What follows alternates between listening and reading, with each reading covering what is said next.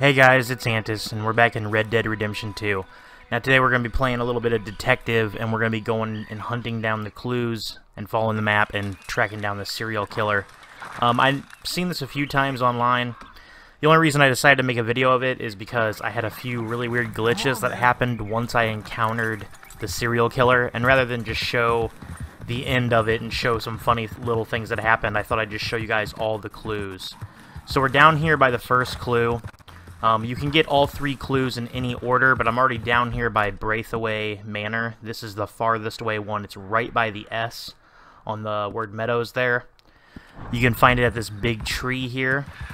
As you can see, there's a body hanging there. The word behold. When you get to these sites, you'll most likely have noticed the body hanging there, but what you're looking for is you're looking for a head, and the head will have a map shoved into its mouth, and you want to get that. Those are the three clues. So we're going to go around the back side of the first tree here. This is where you can find the first guy's head. We'll go ahead and interact with him and pull that map out. This goddamn country. As you can see there, you can't really make much sense of it. Doesn't really look like anything just yet. You'll tape all three maps together once you get all three clues. So let's go ahead and leave here and let's head on over to the next clue.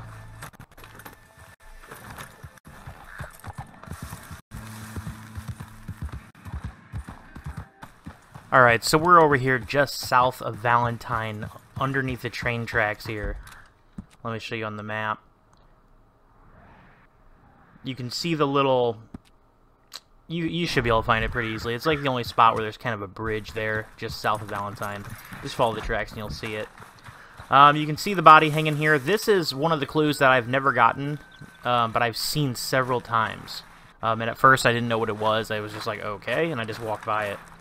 It says, look onto my works, or something like that there. The head can be found over here. It's right through the eyes and stuck to the wood there. So you interact with that and go ahead and get that next piece of the map. Another one. Through the eye, too. Poor bastard.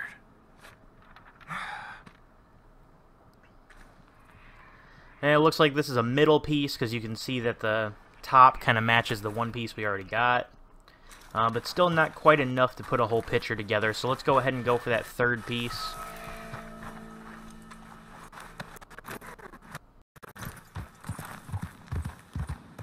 Alright, so here we are, the third and final piece.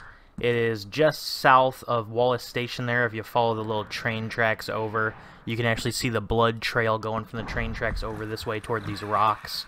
So we're going to go ahead and get out and go over here. There's a bunch of birds and vultures sitting up on this one, so I was just kind of shooting at them, messing around a little bit. But the body is on the other side of the vultures there. You can actually already see the head. It's right there on the smaller rock with the map hanging out. But let's go ahead and turn over this way and check out this body first. It says, "Do you see?" Be warned about this rock. For some reason, my guy just auto-jumped it, and then I kept hitting to inspect it, and then my guy just started resting. So I don't know what the deal was. It was just kind of a weird little moment there. Let's go ahead and inspect this note finally and get this third and final clue here. Another one of these. Oh, Lord.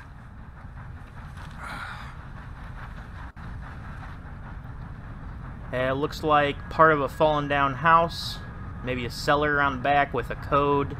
Maybe there's a safe in the bottom or something. So let's go ahead and head over to where all the clues lead. And then we'll meet this serial killer. Alright, so we're already here. You can see the white circle with the question mark. But let's go ahead and take a look at the map. I just pieced it together. I still don't understand the first part. I guess it's saying go over a bridge somewhere. And then find the basement, and then use the code. Once you have all three clues, and then you come here, it's Lucky's cabin. It's to the west and a little bit south of Valentine there. There will be a question mark as long as you have all three clues. So let's go ahead and head over there.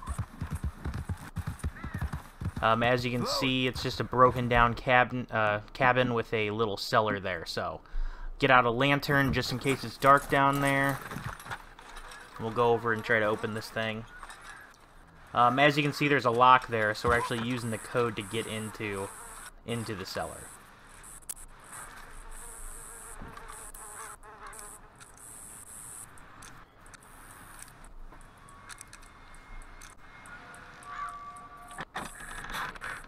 Alright, and we're in.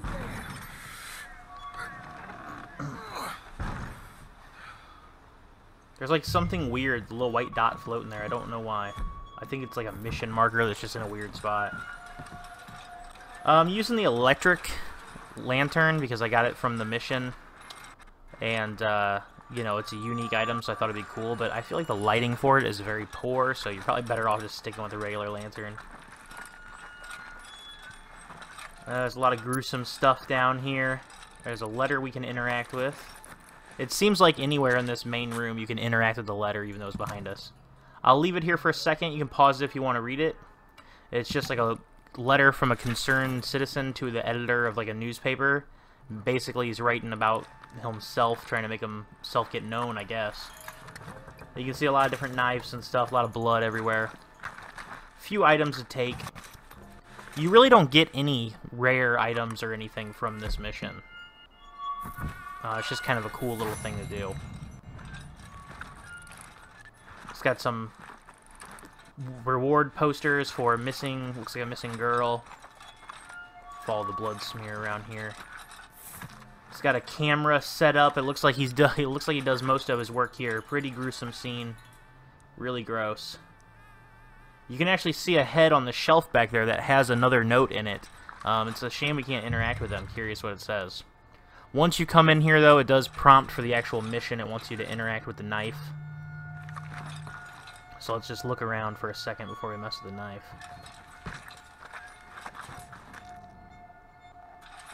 Come for me? Or was this all nasty surprise? Or maybe it's both. Maybe it is a nasty surprise, even though you knew I was going to be here. Which is it?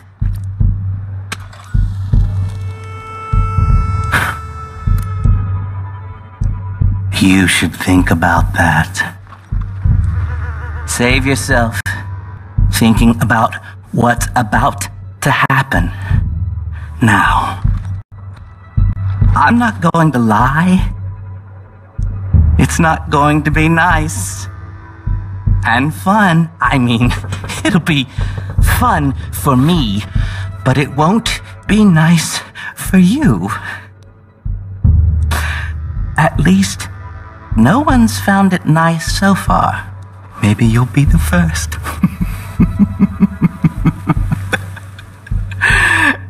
Do you like pain? Is it your friend? It's about to become your very close friend. Very close. But when it's over, release. Glorious release. Now, there's no point fighting. You might as well try and relax a little bit.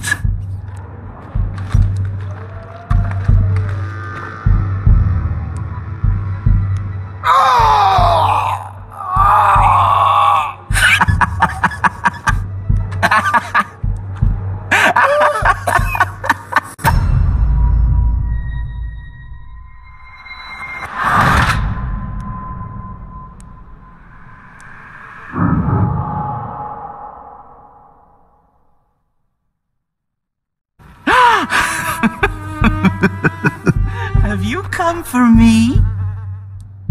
Or was this all nasty surprise? Or maybe it's both.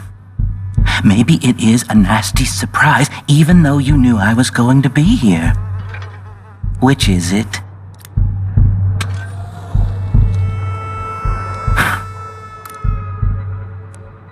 you should think about that. Save yourself thinking about what's about to happen now. I'm not going to lie. It's not going to be nice and fun. I mean, it'll be fun for me, but it won't be nice for you. Alright, so as you can see there's our interactions with the serial killer here. Now, be careful how you hit him. Watch how I punched him into a corner, and now I'm supposed to hog tie him. It may be a little hard to see. I know it's a little bit dark, but I'm going to go ahead and hog tie him. Now watch his body. I'm going to go try to pick him up. Whoop! He just totally disappeared. I don't know where he went. So, for a second there, I was very confused. I didn't get what happened, and I was looking around the room. I thought maybe he just, you know, moved just slightly to be out of a glitched area. It completely threw him out of the cellar here. So we're gonna have to go pick him up. He's actually down the road about halfway. So we'll grab him. You can actually see just poof there. The dot was there, but he wasn't there yet until we got into the little area there. So we're gonna go ahead and stick him on the back of the horse, and we're gonna go take him to the sheriff in Valentine. Now, I went ahead and let him talk. I wanted to see how much dialogue he had the first time around. I didn't know he was going to kill me, so that was kind of funny. It was definitely a shock. And then whenever it goes into the dead screen with the black and white, boy, does he have a creepy look. But also at the same time, it's really funny because if you look, his eyes are pointed in 2 different directions. And it's just kind of sad.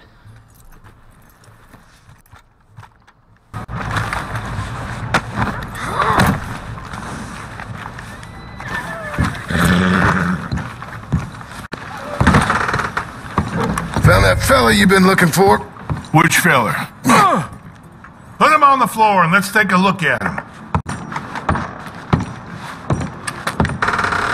I'm not giving you a cell until you introduce this boy. Now put him down there. Fella been nothing nice. A lot of folk gone missing over the past few years, and this sick son of a bitch, he ain't right in the head. That's so. Head on over to the cellar of that broke-down shack on the road to the falls. See for yourself. Okay, come on, you. My name is Edmund Lowry Jr., and you'll remember that, my friend. I'm sure I shall. You are a frightening fella. Oh, I'll behave, sir. I'll behave as expected. Well, you better. And I'll get you a lawyer, don't you worry about that. And you get in that cell, calm as you be.